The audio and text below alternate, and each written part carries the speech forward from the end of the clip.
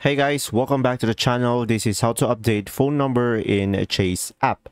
So first thing that you will do is simply open the Chase app on your device, and on the home screen guys, just simply tap on your profile icon in the top right corner, and from there just simply tap on the settings in the profile menu, and from there just simply choose personal details from the settings option, and from there just simply click on the phone line to view your current numbers, and just simply tap the blue edit button below your phone number, and from there guys just simply enter your new phone number and just simply tap on save, and guys you will receive an email confirming the change, and the old number will be removed and the new one will be listed on your account.